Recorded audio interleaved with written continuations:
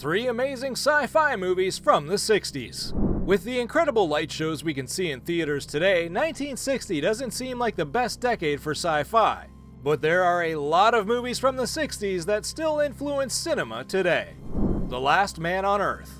The film was based on a novel whose title you might recognize, Richard Matheson's I Am Legend. This movie has been influencing film since it was released in 1964, and you can see it in just about every post-apocalyptic sci-fi film that's come out since then.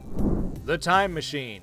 Based on H.G. Wells' novel of the same name, this movie was the first good adaptation of the prototypical time travel story. While it may have become more complicated since 1960, time travel remains one of the great pillars of sci-fi. Fantastic Voyage. This classic story follows a group of scientists who are shrunk down to microscopic size in order to explore inside of the human body.